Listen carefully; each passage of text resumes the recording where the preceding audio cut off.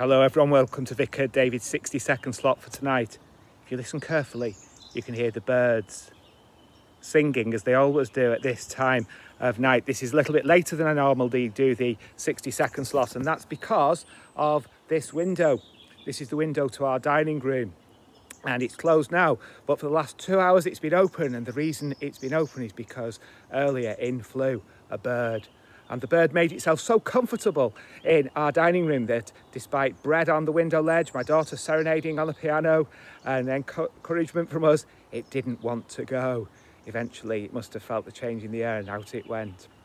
The bird made itself comfortable in our dining room, but birds are not made for dining rooms. They're made for the great outdoors. They're made to fly into the sky and perch on top of trees.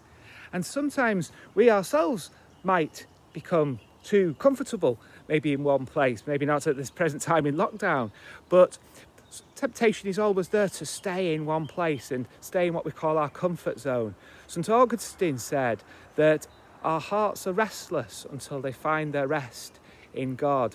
Let's not be too restful in places that are not really where we're meant to be, or even the best places for us, but be rather like the bird, not constrained in one place that it shouldn't really be in, but have the courage to go, step through and fly out into the beyond.